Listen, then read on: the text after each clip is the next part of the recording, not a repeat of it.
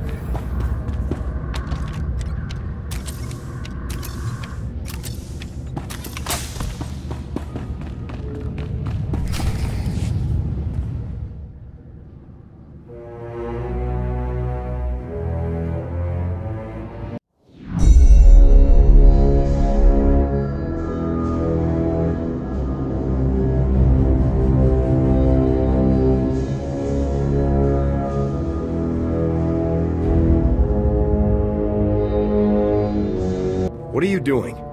Sergeant, I thought my orders were very clear. You aren't supposed to be here. I will take him. No, Wraith. The Sergeant deserves to know the truth. I had hoped it wouldn't come to this. I harbor no ill will toward you. You're everything a warrior should be. But I'm afraid the Republic no longer values her warriors, even the very best among them. You fought the Empire for years. Do you really think things are better over there? The Empire respects warriors, Sergeant. The Republic's top officials, on the other hand, have decided to cast us aside. The truth is that no matter what they may say, the Republic Senate doesn't actually believe it can win another war against the Empire. That makes you and I a threat.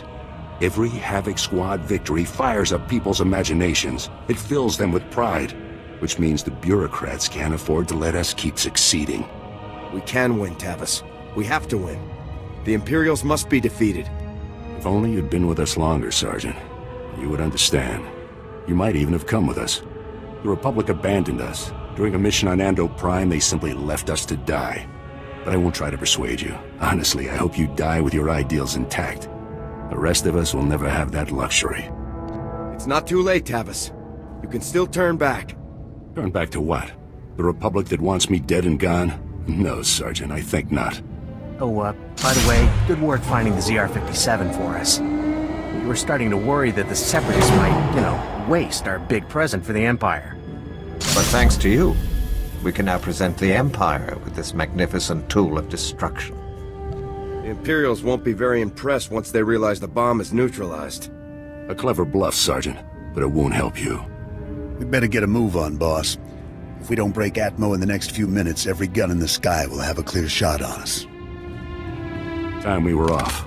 Colonel Vore, please give the Sergeant the warrior's death he deserves.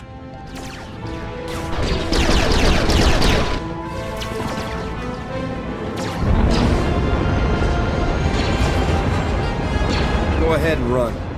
Someone's gonna catch you eventually. It's been an honor serving with you, Sergeant. Goodbye.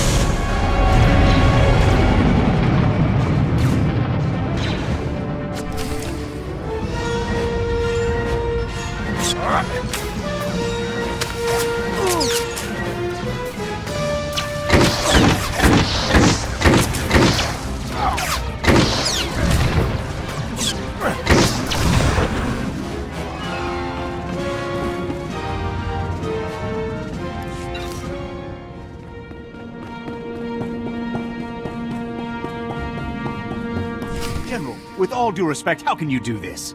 I've served with you in infantry command for years. That's enough, Jorgen. This wasn't my choice. But a defection of this scale, somebody has to swing, and the powers that be say it's you. What's going on here? Your command full of traitors just destroyed my career, Sergeant. Command can't punish them, so they're burning me instead. You must be our last loyal Havoc member. I'm General Vander, Republic Chief of Operations for Ord Mantell. It's a pleasure to finally meet you.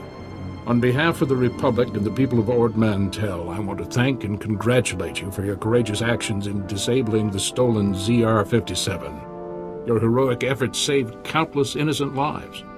In recognition of your valiant service, I hereby promote you to the rank of Lieutenant. Congratulations.